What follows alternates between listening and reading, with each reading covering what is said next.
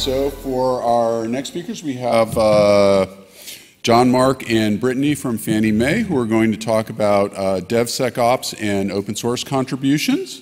I'm very excited to hear what they have to say, especially in the context of a regulated financial institution, which I happen to work at, because a lot of what we must do turns out to be things that are good, things that everybody should do. So with that, while you get connected here. Yeah, awkward moment.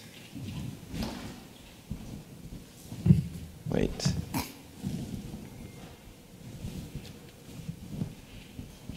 Oh, it works! Yay! Okay, thank you. Take it away. John, Mark, Brittany. Hi. Yes. All right, we're going to get into some presentation. All right, cool. All right, thanks everybody. I'm John Mark Welker. I'm from Fannie Mae, and this is my Brittany Istenes, also Fannie Mae. Yeah, I love being like the last obstacle between a conference attendee and lunch.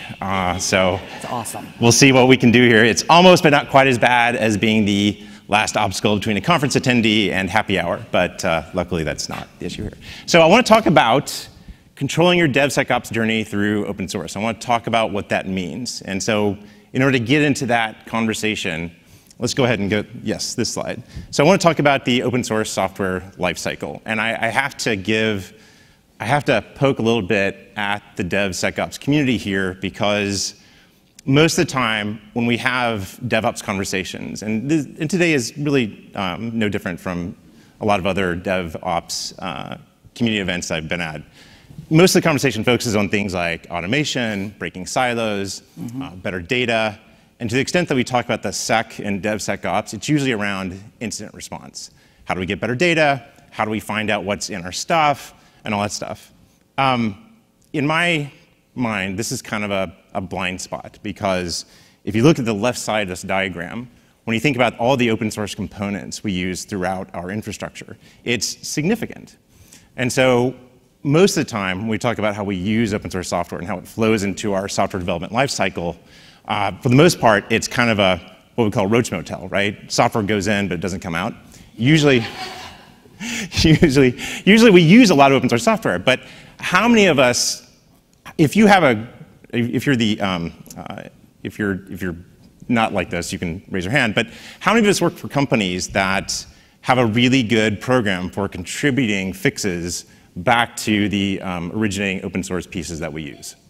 Okay, I definitely want to talk to you afterwards. Because for the most part, what I find is that a lot of companies don't do that. And so what I want to talk about today is why it's a good idea to go upstream, why it's a good idea to look at the source of the software. We'll look at some of the challenges to doing that. We'll look at kind of the first steps you can take along that journey. And then we'll talk about, just to show that we're not complete hypocrites, what we're doing, some things that we're doing at Fannie Mae to start down this journey. We're certainly not done with this journey, but we're taking some concrete steps that I want to talk to you about and how we're doing it and what we'll do next after that. So. Yeah, and so leading on to that, so what can we learn from open source communities? So we have our core principles, you have your transparency, you have your open participation, you have your governance, right? But it's also deeper than that. It's also about cross-collaboration, it's team building, it's all of these things that come together in order to make a strong project. And so that's the importance of open source and what we're trying to do today. Cool. Yeah, we're going to talk about all the different pieces that make up a good open source strategy, and kind of like how it can flow into everything else that you're doing. And so when we talk about going upstream and fixing problems at the source, I love to cite this case study that was done by the World Bank about their GeoNode project that they funded, I think, in the mid-2010s, like 2015, 2016 when they started, maybe even earlier than that. They funded a study led by Carl Fogel, if you know who that is, because they wanted to find out, they felt that they had a really good community result of their funding of the project, but they wanted to quantify what was the result. What did we get back for the resources that we put into this? And what they found was that the headline stat was there's a 2x return on investment, that when you invest in open source collaboration, you're going to get 2x back from what you put in. Okay, that's great, nice headline statistic. But that wasn't the most important thing to me. The most interesting thing to me was not like the overall return, it was how they invested the resources. Most of us tend to think that when you put in resources, you just add more coders, and it becomes the old adage about adding more people makes things faster, but it really doesn't. But when they looked at the actual distribution of resources that they invested in it, only 57% were core engineering, like actual coding. There was a significant amount of that, over 40%, that was non-engineering, the things around community building, documentation, events, community facilitation. That was a significant amount of the resources, and it kind of tells us that whenever we think about how to enable collaboration and enabling collaborating with the upstream communities, it's not just about coding. And I want to get into how you can actually structure your programs to do this more effectively. So now that we've talked about how great upstream is, and we've talked about why you should do it, why don't we see more companies upstream? This is a question that I wanted to answer for years. I've been in open source communities for over 20 years, and one thing I noticed was that whenever I go to open source conferences, whenever I go to open source communities, whenever I look at what's online, when I looked at the actual contributors, the people writing the code, many of them came from the usual suspects. They're software vendors, that sort of thing. But when it came to what we call users, companies that make use of the open source software, a lot of times the large enterprises just weren't there. And so the question is, why was this the case? If it's so good, and if it's so obvious that you get the return on your investment, why doesn't it happen more often? And I think over the last 5 years, as I've dug into this problem, I've come up with a pretty good idea of why that is the case. I mean, for one thing, in a lot of enterprises, there is no right access to, say, GitHub. If you want to make a contribution to a GitHub repository, there's no functional way for you to actually do that because it's been shut off. If you want to collaborate on external documents, getting back to the stat about the over 40% is non-code, well, it turns out even if you want to make contributions that are non-code, a lot of times that's blocked as well. Simple things like talking to someone on Slack. A lot of times that's not blocked. A lot of times that's not possible either. And so what all adds up to is this idea where you're using a bunch of software, but you have zero visibility or little visibility and no actual influence over the software that you're using. And what we're going to talk about is how can you get started to kind of like break this down. So I've been at Fannie Mae for over a year now. And so one of the things that I've noticed is that we've, like many of you, we've instituted better security practices around our software. So things like, we have a scanning architecture. All the dependencies that flow into our build systems have to be scanned. They go through an SCA scanner. I think pretty common practice at this point. Everyone does this, right? so I don't know. Somebody laughed. I hope that isn't a bad sign. All right. Most of us do this. But what we've noticed is that a lot of times, and I think that actually I really like the slim.ai data point that she fact-checked a minute ago about 20% of open source components in the popular containers are high and critical vulnerabilities. And so we find the same things, right? And so when we look at this, we've noticed that sometimes there's no available patch for these high and critical vulnerabilities. And so what we found is that because there's no patch, our developers are stuck. And the thing that we've had to deal with is how do we address that problem? And we're going to walk through some of the dependencies that we're looking at and how we're addressing that. But a moment here about, is open source scary? And again, great fact to check here about the 20% with high and critical vulnerabilities. It's great that we're talking about supply chain security. I've been talking about supply chain management ever since 2013, I think, is when I first started talking about it. We all remember Equifax. We all remember Log4j for sure. We're coming up on the 1-year anniversary in a couple of months. But it's good to kind of pull back and look at it. Sorry, I know people miss Christmas for that, so I really don't want to. No PTSD here. Sorry about that. But when you pull back and you look at the overall picture, open source is still more secure because of the transparency. And I got this quote directly from Gartner, who was telling me that we know the vulnerabilities that are in our open source software because we have ultimate access to it, and we can actually see that. So at the end of the day, yeah, there's some scary things, but at least we have the ability to address them. And so the point here is, stop letting things happen to you and take the steps so that you can prevent them from happening to you. That's the overall message that I'm getting to here. You can start with just like, let's create an inner source system. Inner source is open source principles done behind a firewall.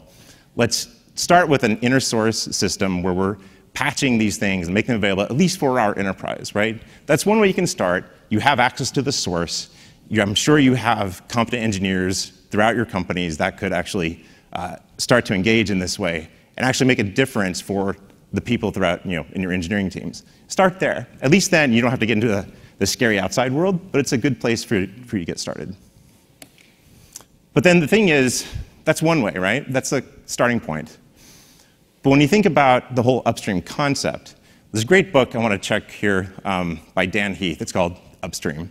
And it talks about addressing problems at their source and how it's actually difficult for us as humans to do that. One of the examples pulled from the book was a literal example of a river running downstream carrying pollutants, and how all the different municipalities had to deal with these issues, duplicating effort, all solving it the same way.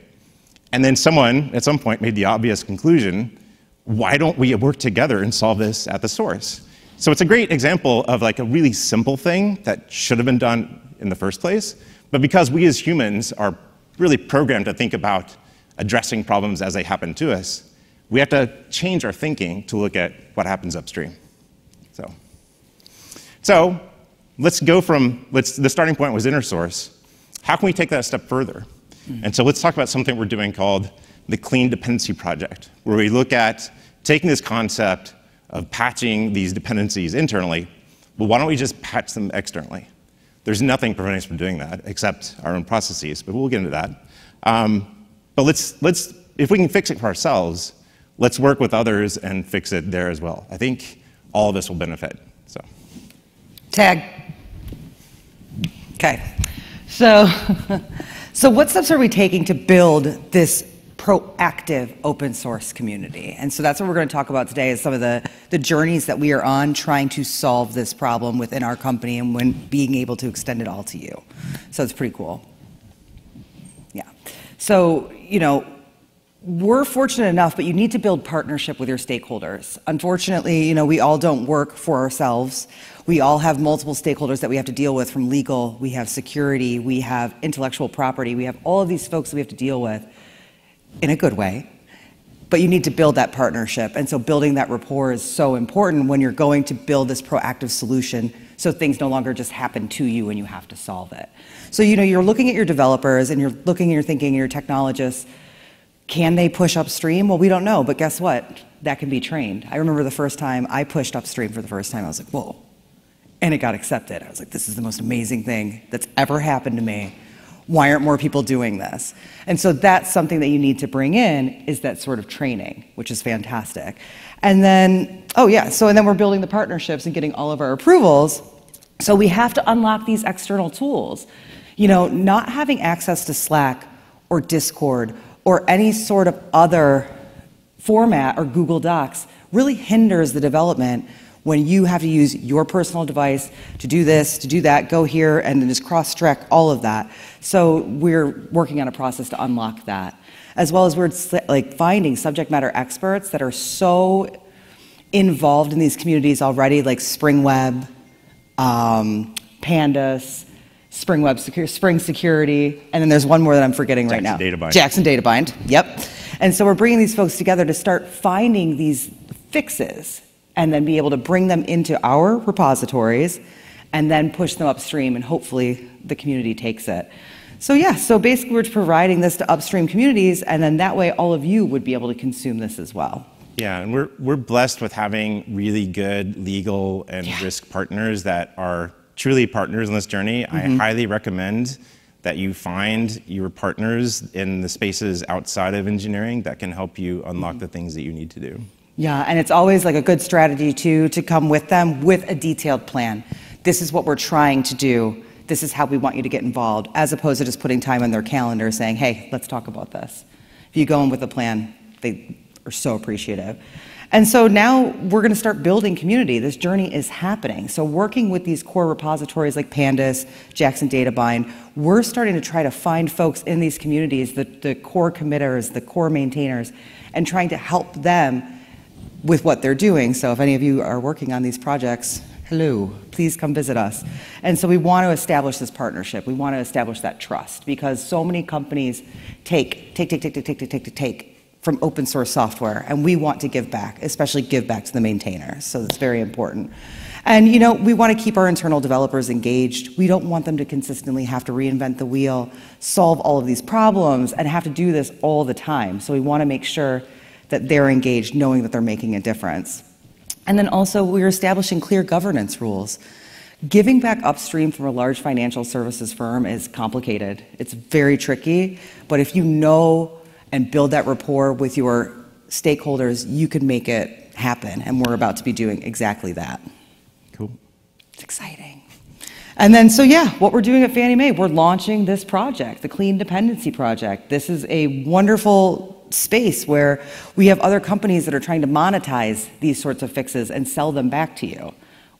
No, we're going to give it away for free. That's open source. That's the most important thing. And so, you know, integrating dependency fixes using existing CI plans and processes. We are, you know, creating new solutions across all external products. So it's a very exciting time.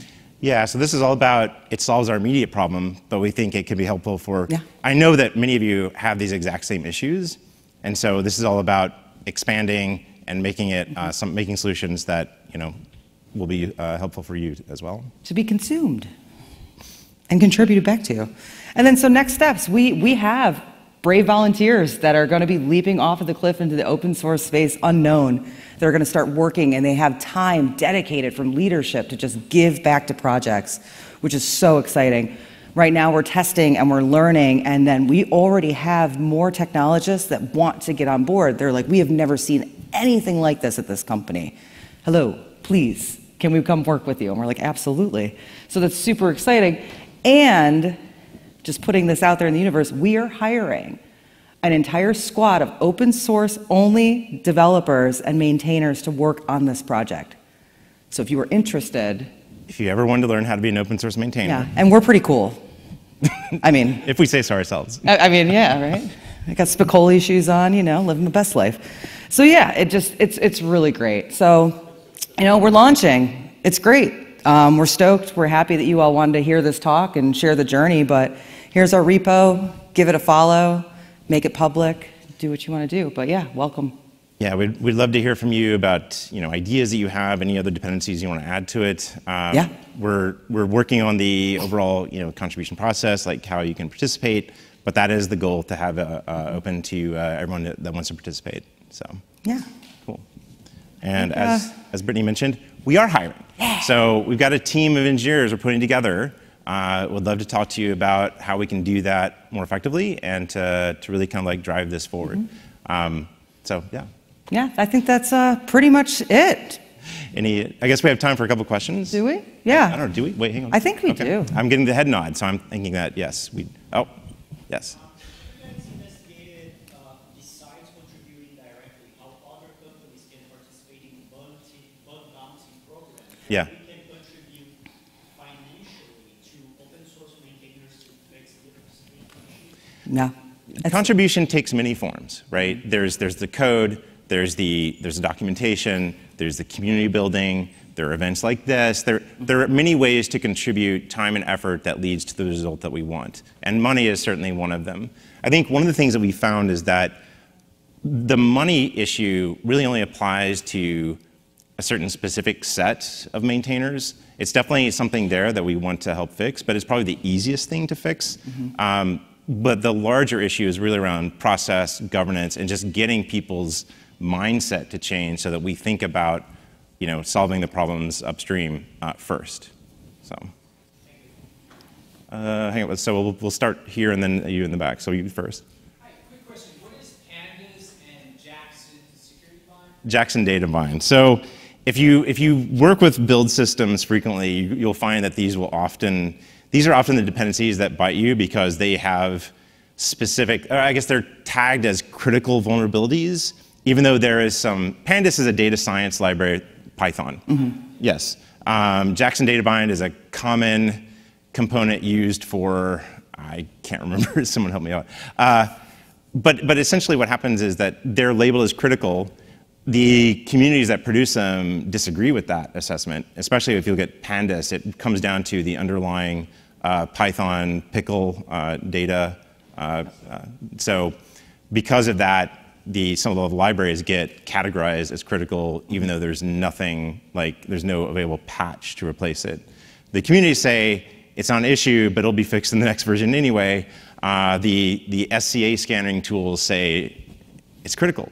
So how instead of like getting into that argument, okay, why don't we actually modify these libraries directly, take out the part that is flagged by scanners as critical, and then let's publish it publicly. And we already have our Python engineers have already devised solutions that we're going to be posting publicly so that we can help. That was one of our first ones. Yeah. Was that solution that went right on through. Everyone's really happy about it. And then I think the gentleman in the back. Yeah, maybe you speak a little bit to how did you overcome the hesitancy to open up to Slack and to GitHub? We haven't yet. We haven't. Just to be clear. Yeah. Just to be clear. We have a solution. We just. Yeah, we're actually, as part of our pilot talk. program, we're working on a remote desktop solution that will allow our engineers to participate fully in open source communities. So yeah, when I said that we've taken our first steps, by no means am I saying that we have completed that journey, but we have a pilot program identified where we're taking these steps now. And so hopefully fall. now. but yeah, the pilot program has started. I'm hoping to see expansion the rest of this year, and then by this time next year, we'll have a full number of people participating upstream. So. Sort of a similar question I was going to ask, what your biggest hurdle was in driving adoption of this idea, and how you overcame it, but it sounds like you're still kind of driving towards that. Yeah. But we did have quite a few folks that, from that higher level that really signed on to this process, and they said yes. Yeah, we've had really good Crazy. Backing and support from our CIO and CTO fully on board with us going forward. It really helps a lot. So I want to go you first and then you in the back. So to that point, how have you quantified or discussed the value of the business of doing it? the quantification to the business is really simple when you get into it, because it's, hey, you're spending a lot of time having to deal with these things. What would you say to not having to do that? And that's a very easy argument to make. It's like your development is halted, essentially, and you can't move forward unless this solution comes into place, and that helps justify that argument. Yep. Yeah. And then, yes, you in the back. I love your suggestion of bringing a plan to legal, security, business teams. Yep. In the spirit of open source documentation, would you be willing to publish a second plan? Oh. So I do work, raise of hands, who is familiar with the To-Do group, the Talk Openly, Develop Openly group? Part of the Linux Foundation. Part of the Linux Foundation, fantastic. This is a great group, and so if you are not familiar with them, please go check them out. We have patterns that we essentially do publish with what we can share, as well as inner source commons, where we get a lot of our content too. But in their GitHub repository, there's lots of different patterns there where you can mimic without any sort of patent copyright infringement and things like that. And if you all have a great idea that would be a great pattern to share, you could submit a pull request. And if you have never submitted a pull request before, this could be your first time. So yeah, the To-Do group, really great community. And we'd love to publish what we can there whenever we're... But we can chat. Cool. All right. Yeah. All right. I think we have time. How many time? One more. Okay. more. Yes. You... Sure. So, out of curiosity, is there any sort of limits to the scope of what you're looking to add open source wise? Like, are we going to see a Fannie Mae component library, or is this more targeted? Right now, it's targeted because it's the most immediate components we need to address. I'm sure there'll be others that our engineers will find that will add to the mix, but this is kind of where we can get, if we can get other participants from a, out in the open, then there's no reason why we can't expand according to the needs of engineers out there that want to get involved. So, yeah. Yeah, we're out there. Join us. All right. Cool. Well, I think that's it. Thanks, everybody. You Thank can have you. lunch now. Thank you.